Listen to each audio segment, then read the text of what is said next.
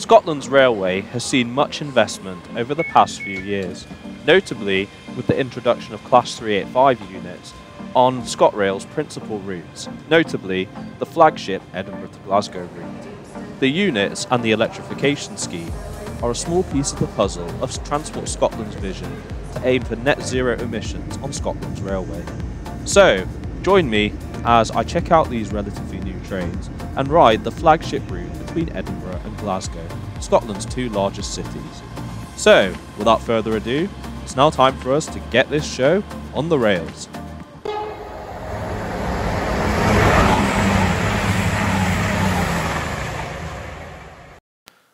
Our journey today begins at Edinburgh Waverley Station, located in the heart of the city of Edinburgh, Scotland's capital city.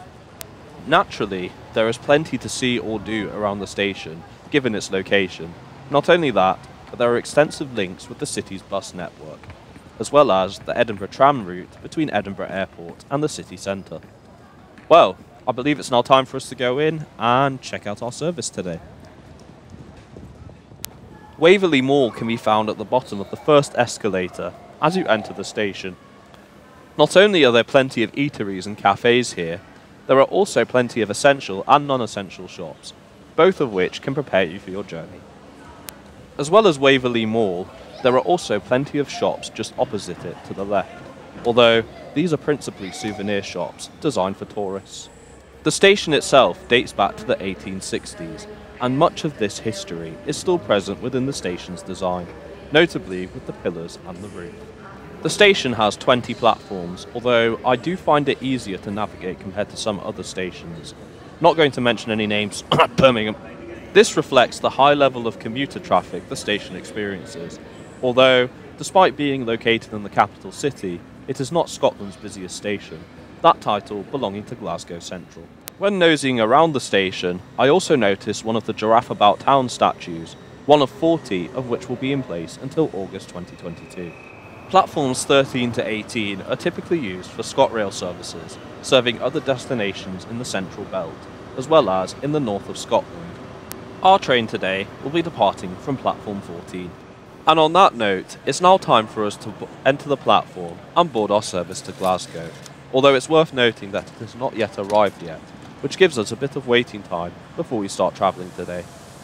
To the right can be seen some Class 170 Turbostar diesel trains, and to the left is a Class 158 diesel train, both of which are former workhorses of the Edinburgh to Glasgow express route. These trains can now be found working local services within the Edinburgh area, as well as regional services throughout North Scotland which aren't electrified. And here comes our train, a Class 385 electric multiple unit, which will be taking us along the fast route between Edinburgh and Glasgow. These units were built in 3 and 4 car formations by Hitachi between 2015 and 2019 and form part of Hitachi's AT200 family. These trains are a bit of an oddity on the UK rail network, as Hitachi tends more to focus on intercity rolling stock building as opposed to regional units. Abellio ScotRail, the previous franchise holder, ordered these units to replace the Class 170s, Class 158s and Class 156 units. The units also replace Class 314 trains on Glasgow Suburbans, as well as Class 365 trains, which were used as a stopgap pending late delivery of these trains. Right, now that our unit has completed a circuit from Glasgow, it's now time for us to board and take a look around. Our unit today is the Mark I variant of the class, of which 24 were built. The seating layout of the train is typically 2+2, featuring tables. At the end of the first carriage, there is also a generous space for bike users, and a standard toilet. It's also worth noting that the -0 units of the class have the same general interior consists, the main difference being they are 3 cars in length, and there is no first class seating, and as such they tend not to be used on ScotRail express services, such as the Edinburgh to Glasgow route. As we head through the third carriage of the train, it's worth noting that the seats themselves are the Faenza ironing board seats, which are infamously known for being rather uncomfortable. There is a universal accessible toilet in the last carriage, as well as a decent wheelchair accessible space for wheelchair users and those with reduced mobility. First class can be found at the very rear of the train and features Faenza Sophia seats, which are generally more comfortable than the ironing board seats. It's also worth noting that you can press the button at the rear of the door to walk between the units when in multiple, which is useful considering our unit today is 2 4-carriage sets coupled together. Right, before we head off and take our seat, it's now time for us to look at our route for today. Our route today sees us travelling along the Glasgow to Edinburgh via Falkirk line, the principal route between Scotland's 2 largest cities. We start at the capital city of Edinburgh before stopping at Haymarket, located just outside the city. After which, we then travel to Linlithgow, Polmont, Falkirk High, and Croy, and then finally into Glasgow Queen Street, Scotland's 2nd largest city. Our expected arrival time into Glasgow is 13:37, with a total journey time of 52 minutes. And with that, it's now time for us to get our journey on the way and make our way to Glasgow. So, let's go!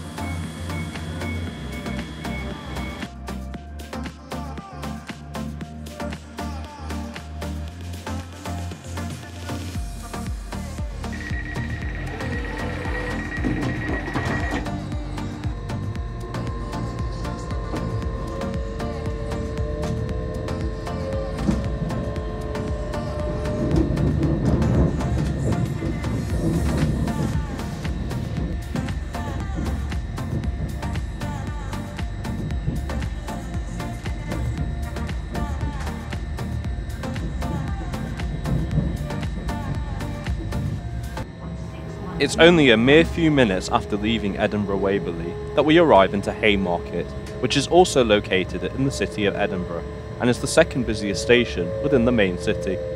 Despite being so close to Edinburgh Waverley, the majority of services on this route call here, including ours, except for a few during peak hours.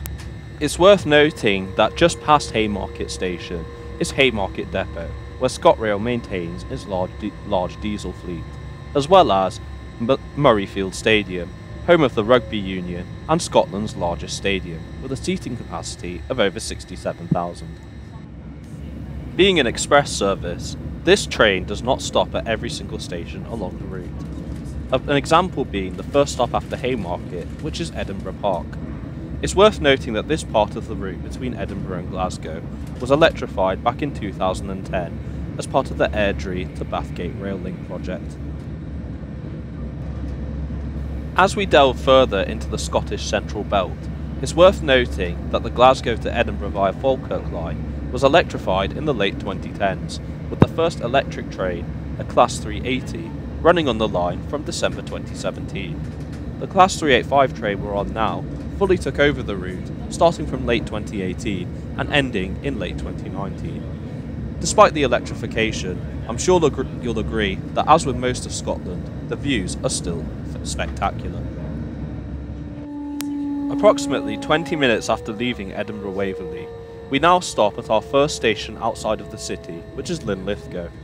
The rather large structure you can see pointing out of the trees in the background is the Linlithgow Palace, which dates back to the 15th and 16th centuries, when the royal monarchs of Scotland resided there. Nowadays, it has fallen into ruin and is a popular tourist attraction, and really reflects the ancient history that goes along with this historic town. Well, now that we've arrived into our second stop, I believe it's now time for a Know Your Seat, to take a look around the train and its features. As mentioned previously, the seats are the Faenza ironing board seats, and although these are notoriously known for being rather uncomfortable, I did find them to be better than other examples, such as the Class 387. The seats also have foldable armrests, both at the end and in the middle of each seat, which is pretty useful and expected from a premium service such as the eXpress. Not only can small coat hangers be found at the right end of each seat, there are also similar coat hangers next to the windows of the train, making it rather flexible in terms of where you can hang your coats and bags. As for plug sockets, no need to worry, these are just below your seat, although for such a modern train I was expecting USB ones too. Seat reservation card holders can also be found at the top of the seat, although these are rarely used, so I can imagine this is to future-proof the trains, should they move elsewhere. As well as overhead luggage racks, there is generous luggage space throughout the rest of the train, although as can be seen, one of the cleaners did appear to use it as a place for storing rubbish. Yikes.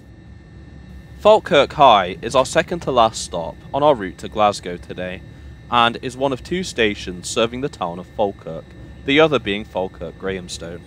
Ever guess where Falkirk High got its name from? Don't overthink it, as the name actually originates from the station being higher than the town itself. And yes, I'm actually serious about this. The station is located on the southern edge of the town and is really close to the Union Canal, which also contains the Falkirk Wheel, a rotating boat lift that was constructed in the early 21st century as a link between the Forth and Clyde Canal and the Union Canal, something I really need to visit someday. Travelling further along the line, we are still treated to amazing views across the Scottish Central Belt. All of this is experienced while travelling at the train's maximum speed of 100 miles an hour.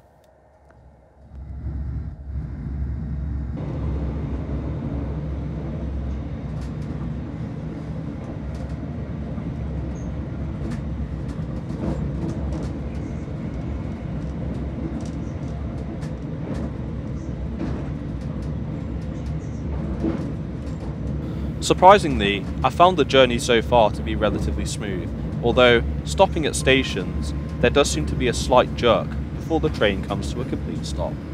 Anyways, I believe it's now time for us to check out one more thing, and that is the toilets. I thought I'd go for the standard toilet on this trip, as it is located right inside my carriage, making it the easier of the two to be accessed. Right, door locked, and we can begin. Well, my initial impressions of the toilet are that it is relatively clean, and I do like the amusing signs located right just above it. The sink as well, I do have to admit that the waves do give it a nice ambience. The soap dispenser didn't appear to be working at first, but it got there in the end, and wouldn't stop dispensing soap afterwards. The tap was relatively well filled and seemed to be flowing very well and working as it should. The dryer is also working perfectly fine, therefore it is a thumbs up from me. Although the soap dispenser does require a bit of improvement. Anyways, it's now time to head back to my seat. Oh, and I can't leave out this little piece of amusing Scottish signage, showing off the free Wi-Fi, although I had 4G so this wasn't necessary. Fair play to ScotRail for this. Right, conclusions. Overall, I believe that the ScotRail Express trains are an absolutely solid product, and have truly revolutionised travel on the flagship Edinburgh to Glasgow route. Although, I do have to admit that the ride was rather jerky, particularly when stopping at stations. But nevertheless, these trains are still an absolute improvement to what they replaced, and I look forward to using them more when I take further trips north of the border. I would also say that the Class 385 is great value for money and provides a sleek and modern express service. Anyways, that's it from me, and welcome to Glasgow. And having just passed through Cowlairs Tunnel, we are now on the final approach to Glasgow Queen Street, our final stop on our journey today. Just to the left, we can see one of ScotRail's Inter-7 City HST trains, which I will be having a look at soon on this channel, so be sure to subscribe so you don't miss the video. As we finally disembark from the train and arrive into Scotland's second largest city, I really would like to thank you for coming along with me on this ride today. If you did enjoy the video, please do give it a like, as well as share it, as that really does help the channel to grow. If you did enjoy this video and would like to see more content such as this, why not consider subscribing to the channel, as well as enabling notifications, as I am now publishing new videos every Friday at 5 PM. Anyways guys, it's now time for me to go grab some lunch and then continue my journey onwards. So, take care, stay safe, and I'll see you next Friday. Goodbye.